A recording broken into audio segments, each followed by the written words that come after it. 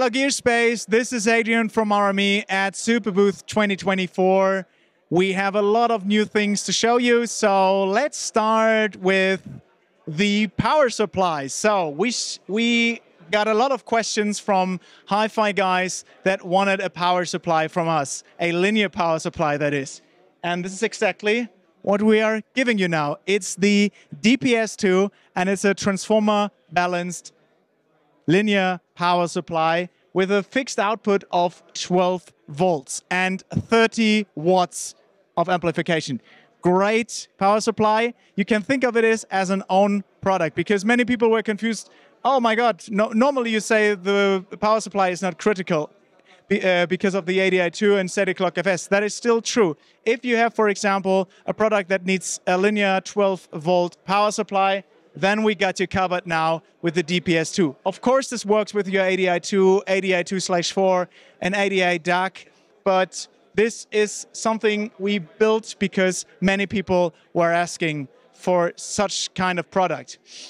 Another thing that we had in the past is, especially with leakage problems on stage or in certain areas, we needed a filter because we had humming issues. This is nothing with RME, but generally speaking, this is just an electronic issue that can happen because of leakage and so on. So we now have, the LNI2 DC, which is a galvanically isolated filter. Again, 12 volts, and you can hook it up to all of our interfaces, and then you're good. From now on, there are no humming or buzzing noises whatsoever. Okay.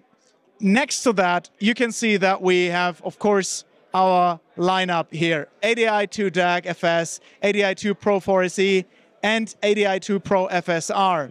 And we have an ADI2 remote for that.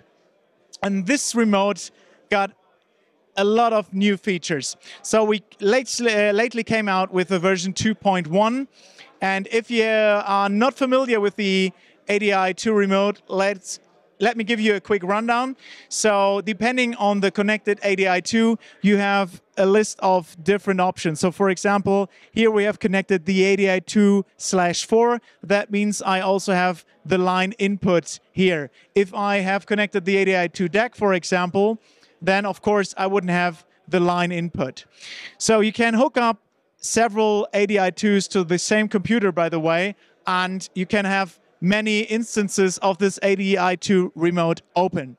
And what the ADI2 remote will give you is full control over every setting. Normally you would go into the menu and set it here and save it there as well, but now you can do it in the ADI2 remote. So for example, I can put in my favorite EQ preset for a headphone that I have. I can set my settings here. I can even share it to the community. So if I have, for example, a nice Harman curve for a special headphone, I can dial it in here, save it, and export it, and everyone from the RME community that has an ADI2 can open it up and use it in his own device.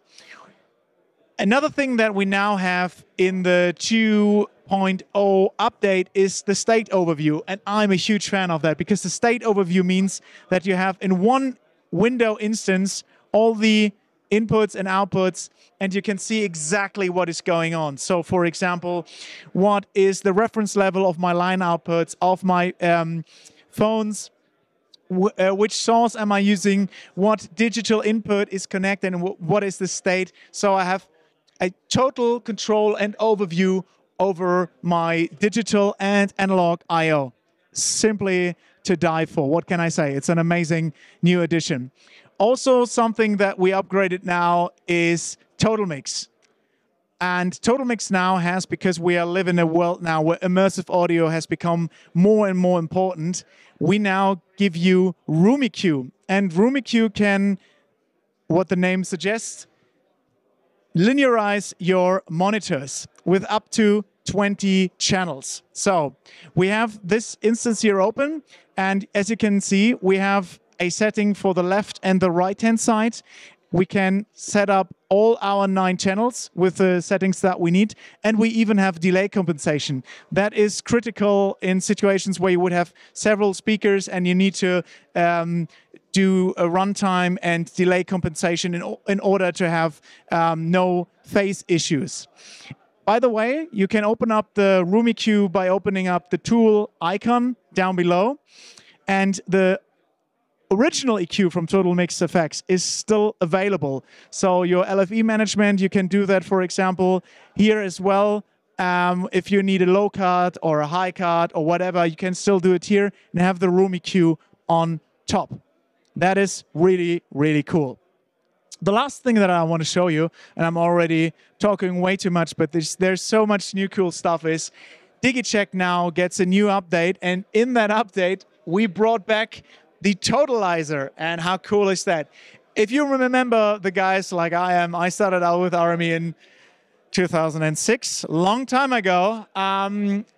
The greatest feature was the totalizer, and the totalizer gave you level meters, frequency